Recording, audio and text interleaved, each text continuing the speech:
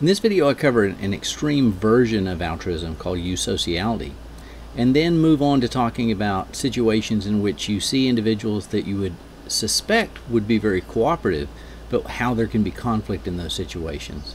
And then we end with kind of the reverse of that, situations where individuals show altruistic behaviors with a lack of kin selection being involved, in which individuals are not related but are still providing altruistic behaviors. Eusociality is basically just an extreme version of altruism, and it requires several preconditions. The first is there has to be overlap of generations.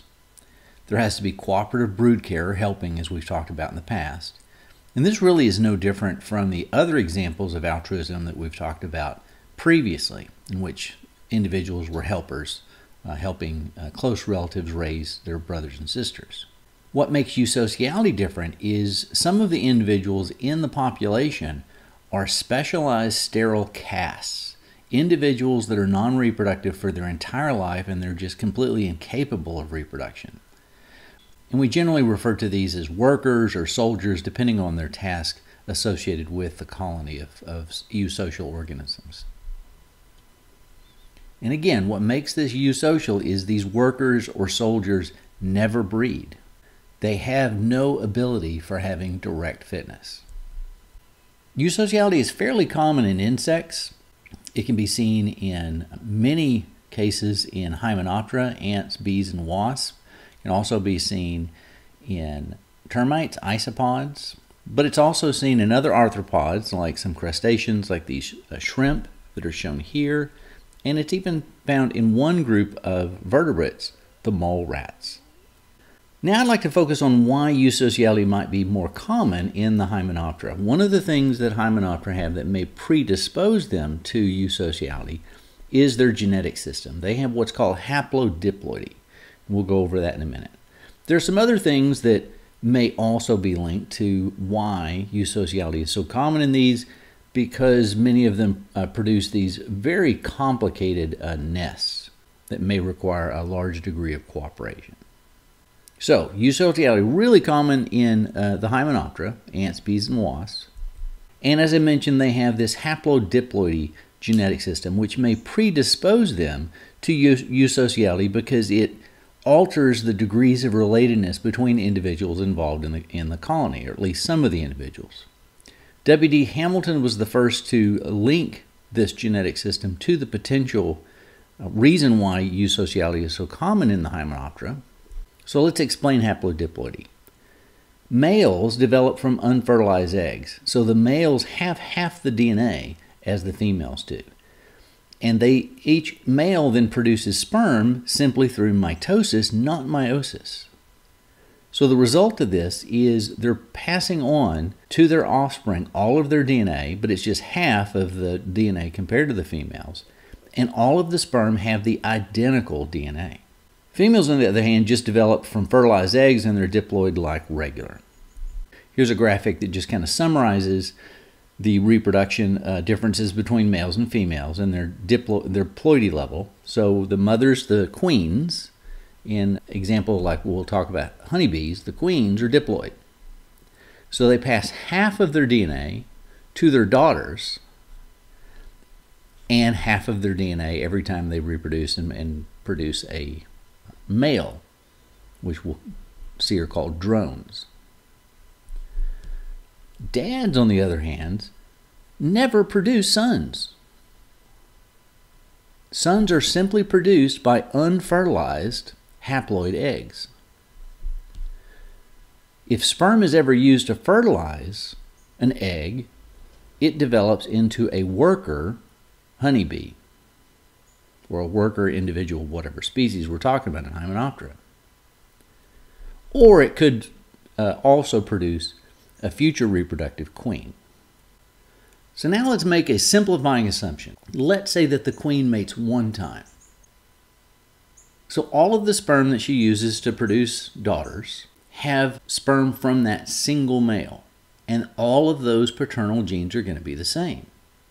So just from the paternal contribution in these daughters, they're guaranteed sisters are going to be related to each other by 50%. just from the paternal aspect of their genes.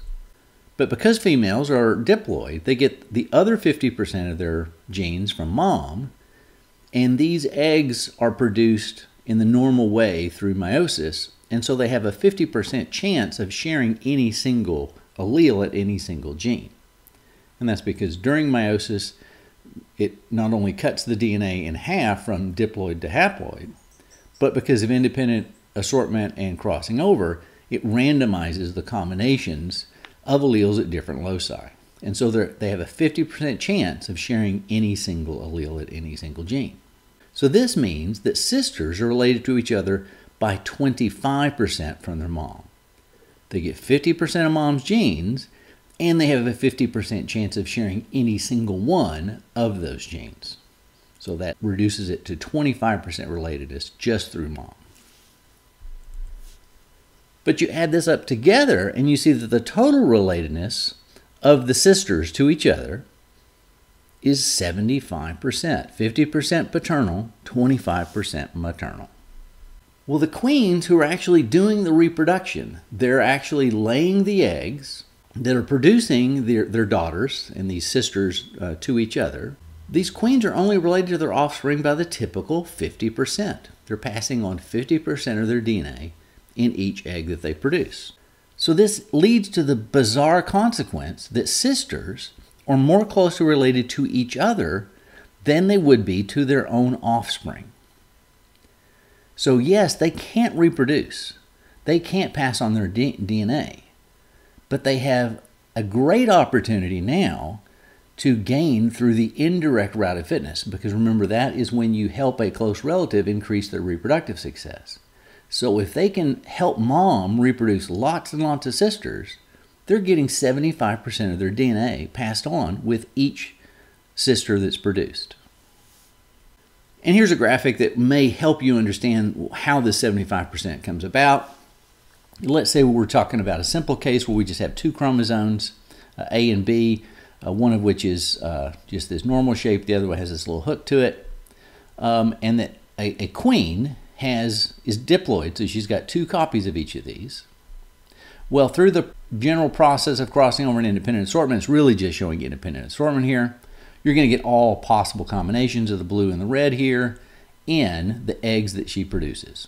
So we have both blue, both red, one of the blue and one of the red of each type is also being formed. So that's what the females can do. But if we look at the male always produces sperm that has the exact same genetics, the same A and B chromosomes with the exact same genes. So if you look on the right side of each of these fertilized eggs that's going to produce daughters and sisters relative to each other, the right side always has the same DNA contribution from the male. Now they're going to vary depending on the female contribution, depending on which of these eggs was used, but they're guaranteed to be related to each other by 50% just from the male alone. And here's a way that we can look at each of those eggs that was produced and look at the fraction. If we just pick one of these at random and set it over here and calculate the average relatedness between individuals of each of those four eggs, again, the right side's the same, always 50%. This individual compared to this individual, they share this blue plain one with the female. So the average relatedness here between these two is 75%. This one's related 75% to this one through this red hooked one. This individual actually tends to be exactly a clone of this individual. They're 100% related. Sometimes, potentially, they don't share any of the same maternal genes. That's one potential. But again, they still have at least dad's genes by 50%. So if you add these four together, 75, 75, 150, the average of those is 75%. So you may start seeing the potential now, because of this relatedness, this increased relatedness between sisters, it helps to establish an indirect route of fitness. This explains why workers work hard to help mom produce more sisters, specifically reproductive sisters. So mom is going to be producing future queens. And she's also going to be producing additional workers, but that's just a means to an end. the reproductive potential of those workers and the queen and the colony as a whole is how successful they are at producing queens, in large part, future queens. This system also explains why only females serve as workers. They're the only ones that have this extra genetic potential by serving as a worker. Males are only related to their sisters by 50%, the normal 50%. And it turns out that the workers really want to produce reproductive sisters. They don't get very much out of producing reproductive males. So the fewer brothers they help to produce, it's actually better for them because they're only related to their brothers by 25%. And that's because the males are haploid. Now, your brain may be kind of exploding right now trying to keep all these numbers set, so I'm trying to show you graphics that will help you see the logic of this. And here's one I put together to kind of explain why, on average, the sisters are related to their brothers by 25%. But at the same time, the brothers are related to their sisters by 50%. So let's say we've got this queen and this drone. That's what the reproductive males are called. Again, all he can do is produce that. That's not even related at all between brother and sister. Remember, brothers don't get any sperm. They're haploid. They don't have a father. So the only potential genes and chromosomes that can be shared between a sister and a brother come from mom. And so it turns out in this case that this one is different between the sister and brother, but this one is the one that's shared. So in this case, we have, from the female's perspective, one of the 4 chromosomes is shared with the brother. That's 25%. Well, that same chromosome that is shared between brother and sister represents 50% of the brother's DNA because he only has half of the amount of DNA. So that's why we can have 50% relatedness of brothers to sisters. And the same individuals, it would be 25% between the sister and the brother. So haplodiploidy may predispose certain hymenoptera to have eusociality, but it's not a complete answer. And it also is not linked to perfect kind of cooperation between individuals of the hive. We still see conflict in hives, and that's oftentimes associated with sex ratio stresses. Remember, the workers are related to the future queens, their sisters, by 75%. So that's really where they're getting the most bang for the buck. That's what they want to raise. But the queens are equally related to their sons and the daughters. Remember, they're passing on 50% of their genes in each one. So they want an equal representation of males and females produced, but the workers want by far more queens produced. Additionally, I made a simplifying assumption to make the strongest case for a high degree of relatedness between the sisters, and that was that the queen mated one time. It turns out in some species the queens actually mate multiple times. In one study of honeybees, she actually mated about 17 times, and that reduces the average sister relatedness to only about 33%. Additionally, in some species of Hymenoptera, there are multiple queens that found nests, and so some of the sisters are not related at all. They don't share the same mother. So in these haplodiploid species, these things can reduce that over-relatedness between sisters that I was talking about. So it may be part of the answer, but it may not be the entire answer of what's going on. And lastly, not all eusocial species are haplodiploid. The naked mole rats that we talked about earlier, and I'm going to go into an example later, they're not haplodiploid, but they are eusocial. Additionally, not all haplodiploid species are eusocial. There are some Hymenoptera that live solitary lives and are not eusocial. So just because you're haplodiploid does not mean you're going to be eusocial. Let me tell you a little bit more about naked mole rats. They live in these eusocial groups with a queen and 2 to 3 reproductive males or kings and several workers. Now they live in dry soils of Africa, and they spend almost their entire life underground. Most individuals do, but they dig these burrows looking for tubers that are widely scattered in this environment. But it takes a long time to dig these tunnels, and finding food that's widely scattered is difficult, and so they all have to cooperate to dig these tunnels to find food so that they can all survive. But you may be wondering, remember I talked about earlier in the semester, individuals do things for their own selfish fitness interest. They don't do things for the good of the group. And especially if the queen is the only female reproducing and only certain males are reproducing, Why are these workers participating in this? Well, one, if they went off to live on their own, they wouldn't be able to find food and survive. So by helping the group, they are also helping themselves just survive. But it turns out these groups are widely scattered and separated from each other without a lot of gene flow, and so they tend to be highly inbred. And so in one study, the average individuals related to each other by 81%. So that's even greater than haplodiploid average relatedness under the strictest assumptions. So in situations like this, it doesn't really matter who mates. If you're all fairly closely related, if you reproduce, you're passing on your genes, or if you help other individuals reproduce that are almost clones of you, you are also passing on your genes. So I've been kind of focusing on altruistic acts that lead to cooperation between individuals living in groups. Sometimes individuals living in groups that you might expect to show a high degree of cooperation, they still show conflict. So for example, in mammals, nursing mothers have conflict with their own offspring. So a mom with a large litter may want to spread out her milk equally among all offspring that are likely to survive. That may maximize her direct reproductive success. But each individual offspring wants to get the lion's share of that milk because the fatter they get, the more healthy they are, the faster they grow. It increases their likelihood of survival, maybe at a cost to their brothers and sisters. But if some of those aren't going to survive anyway, they're looking out for number one. They're behaving in a selfish manner. So they want to have more of the milk, more of their share, but mom may want to evenly spread that out. So that's one potential conflict, even between offspring and parents. And eventually, the mom has to wean the young from the milk. From the young's perspective, the longer they can get that easy access to resources, it might be better off for them. But from a mom's perspective, the sooner she's able to cut them off, with them still having a reasonable chance of reproduction, the better probably for her future reproductive success. She's not just interested in what that individual group of offspring can do to survive. She's trying to maximize lifetime reproductive success. And so that usually involves a trade-off between what she can do now and what she can do in the future.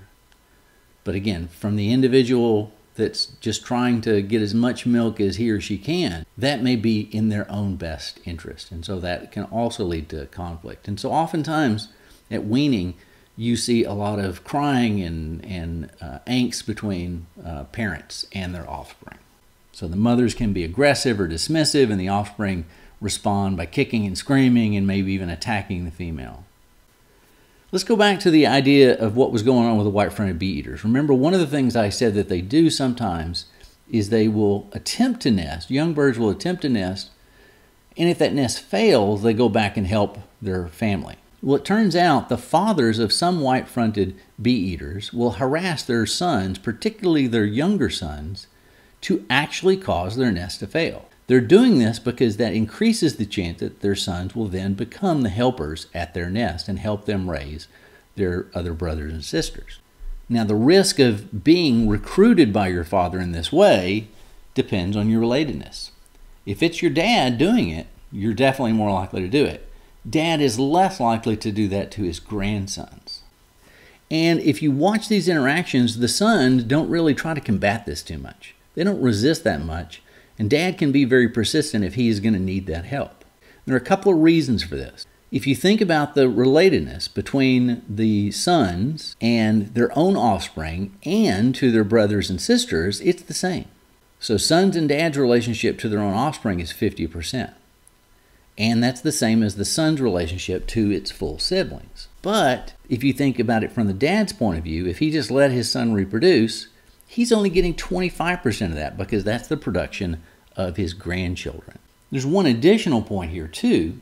They usually pick on the youngest sons simply because the youngest sons are most likely not to be successful. They don't really have a good background of experience of being parents, and so their reproductive potential is going to be low anyway, and that's why they're less resistant to dad's recruitment attempts.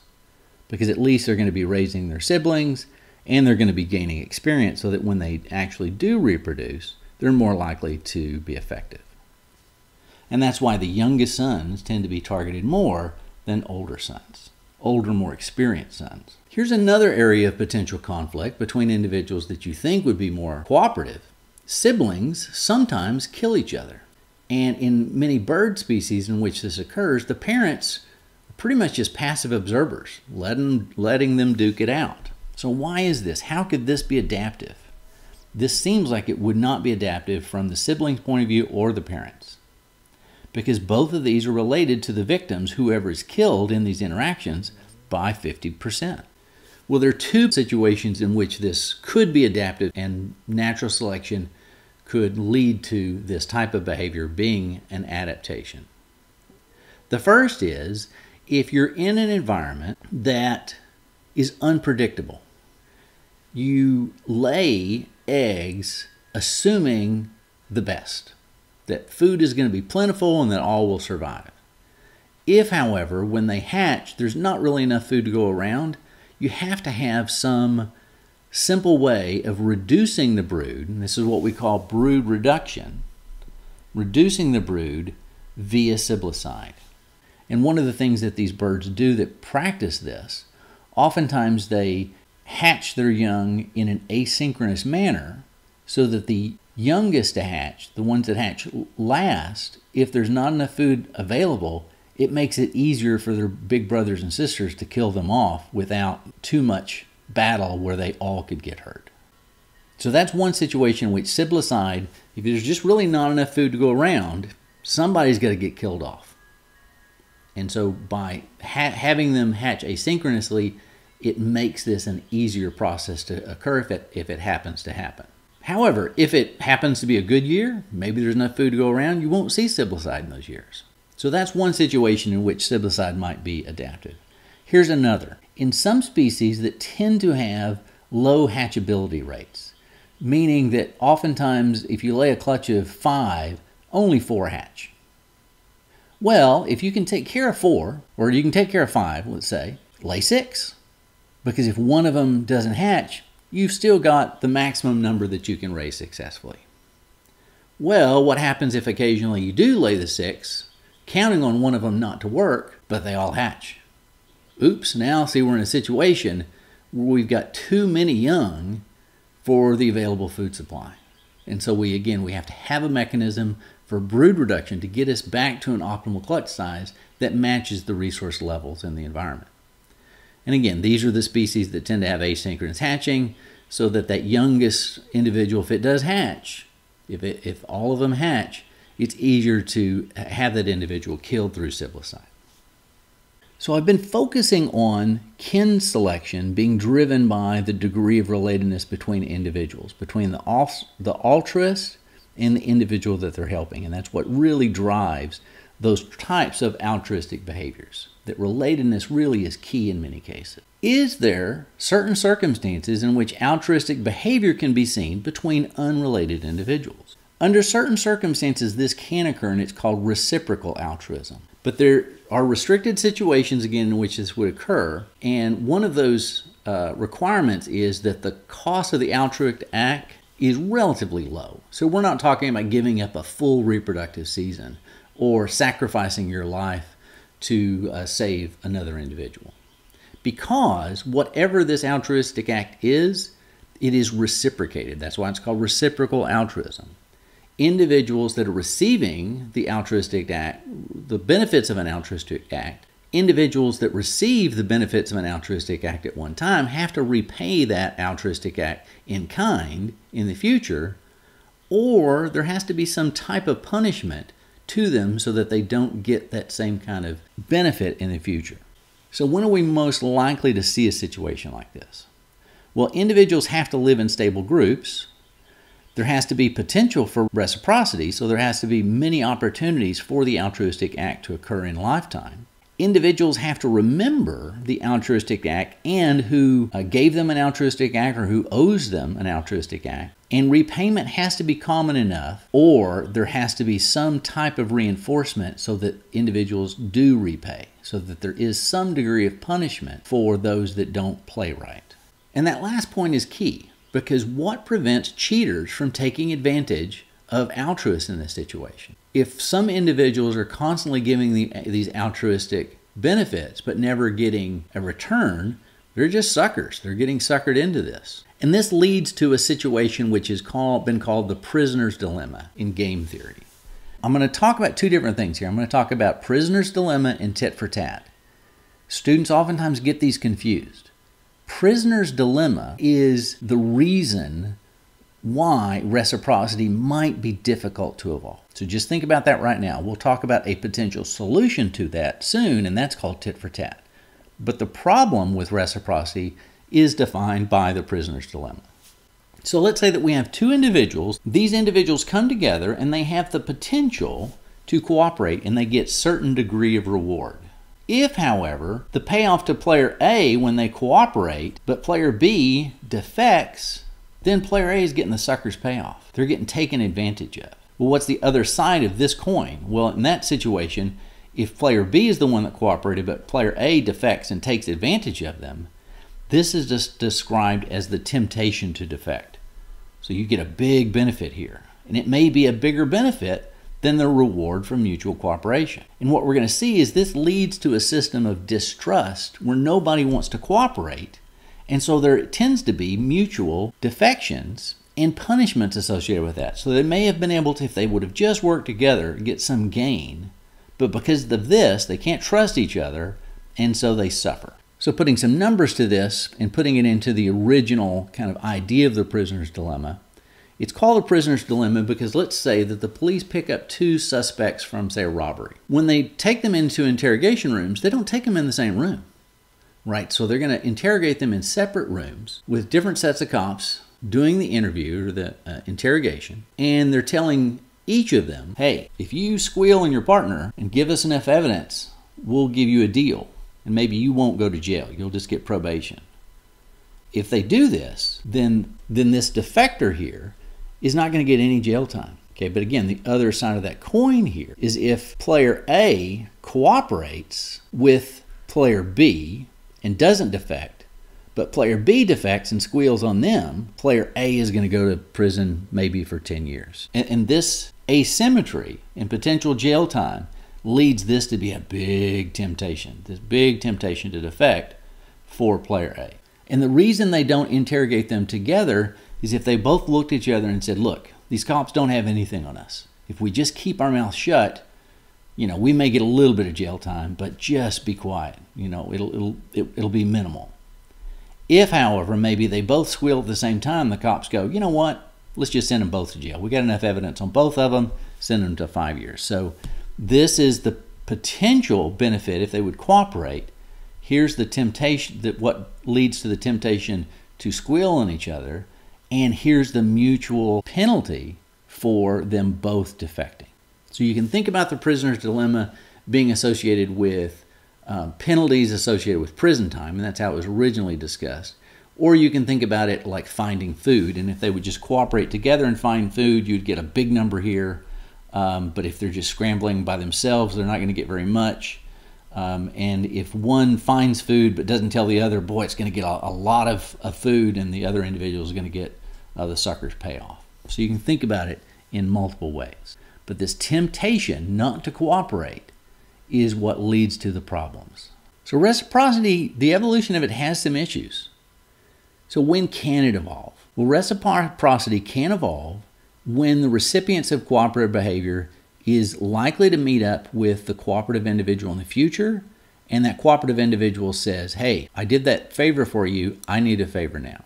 This sets up a condition that can enforce reciprocity and make it work, which is called tit for tat. So tit for tat is a way that you might be able to counter the prisoner's dilemma. So this is how tit for tat works. If an individual cooperates on their first encounter with another individual and serves as the altruist, then they meet in the future. Individuals do whatever was done to them in the previous interaction. That's what it means, tit for tat. Such that it's both a retaliatory and a forgiving situation. So let me give you an example to maybe drive home how tit for tat works. You got some roommates and you come home one day and one of your roommates says, hey, I want to go out tonight, but I'm kind of short on cash. I don't get paid till next week. Can you spot me $20? All right, are there requirements met here? Is it a stable social situation? Yeah, I mean, assuming you see your roommate on a regular basis, you know where they sleep, you know where you're going to find them, you know who they are, you have the ability to keep track of, yeah, I gave you 20 bucks, right? So everything's good so far. Now, this individual in the future can do one of two things. Next week when they get paid, you confront them and say, hey, remember that 20 bucks that I lent you? I need it back. And they go, oh, sorry, I gotta run. I'm late for work. We'll talk about it later. They take off and they keep dodging you on it in the future.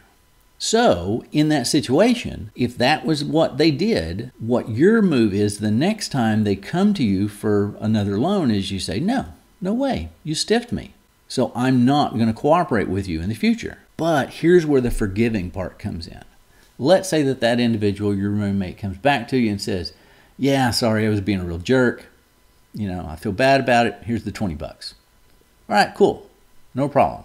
You've reset the table so that if then they come to you in the future, you're more likely to give them the 20 bucks if it reestablishes this trust that they will repay. So it's retaliatory potentially for one step if they don't pay you back the benefit that you gave them. But it's forgiving as soon as they do return the favor.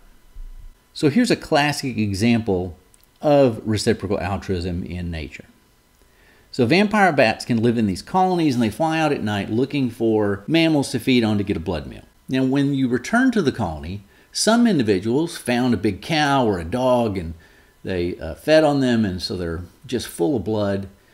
Other individuals in the colony that might be your roommate, because they tend to stay in the same areas in the cave.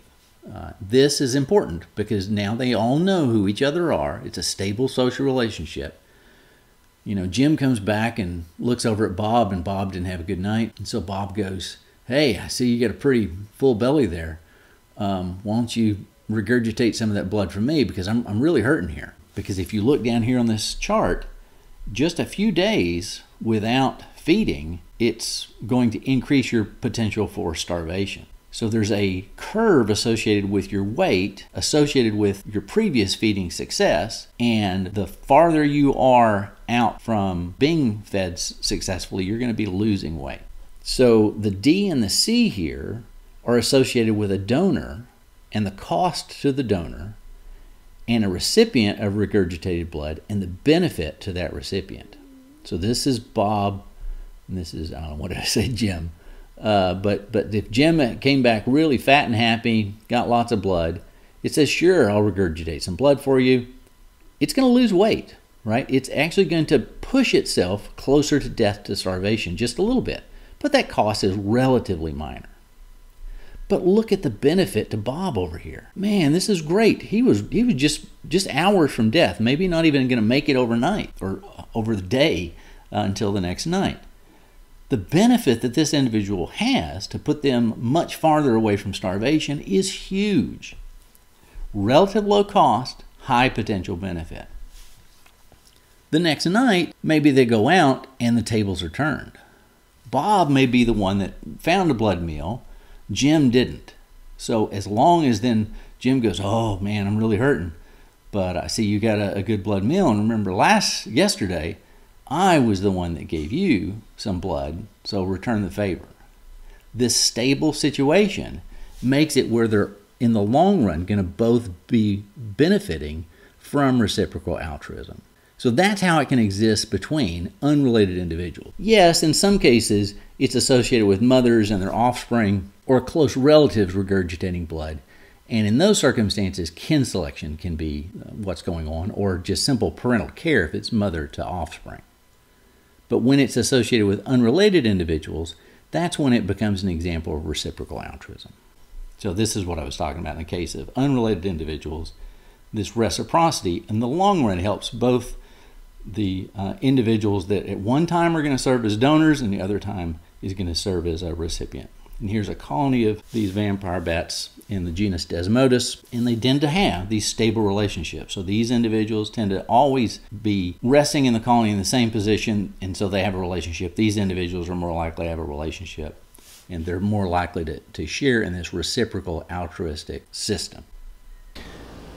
The next video is going to cover life history evolution, and this is different strategies that different organisms use throughout their life for partitioning energy for growth, development, maturation, reproduction, and survival.